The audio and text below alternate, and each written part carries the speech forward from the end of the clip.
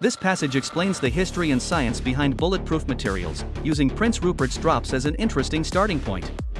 Here's a breakdown of the key points. Prince Rupert's drops, made by rapidly cooling molten glass in water, resulting in a tadpole-shaped drop, seemingly magical properties, super strong head that resists hammers and bullets, but a fragile tail that shatters the whole drop if broken, explained by internal stress, highly compressed surface and high-tension interior, unstable equilibrium.